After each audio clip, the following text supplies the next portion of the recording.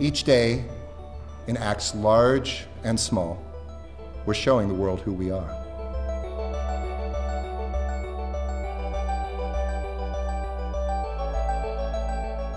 This includes first responders, our healthcare professionals, people working in hospitals and grocery stores, pharmacies, and we're going to expand testing to include our partners in transportation, including delivery drivers, rideshare drivers, and taxi drivers, who can now get a test at one of these centers even if they're asymptomatic.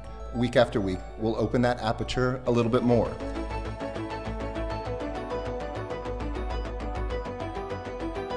So go now and get an appointment if you fit into one of those ever-widening categories at coronavirus.lacity.org/testing. Continue to stay healthy and to stay safe and continue to stay at home. I see light in the days ahead and we will walk towards it together.